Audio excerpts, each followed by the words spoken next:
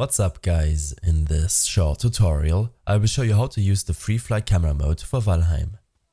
This should be quite an easy tutorial, everything you need will be listed in the description below.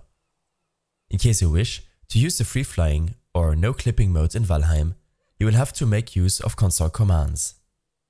Use the F5 key to open up your console. Here, enter the command imacheater.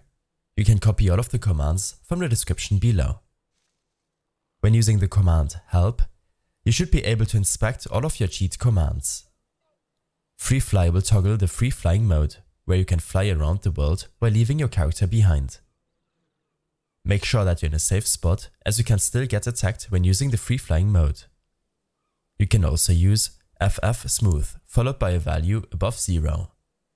I suggest using 4 or 5 to get a very smooth free flying experience, to capture video or to simply explore your own world.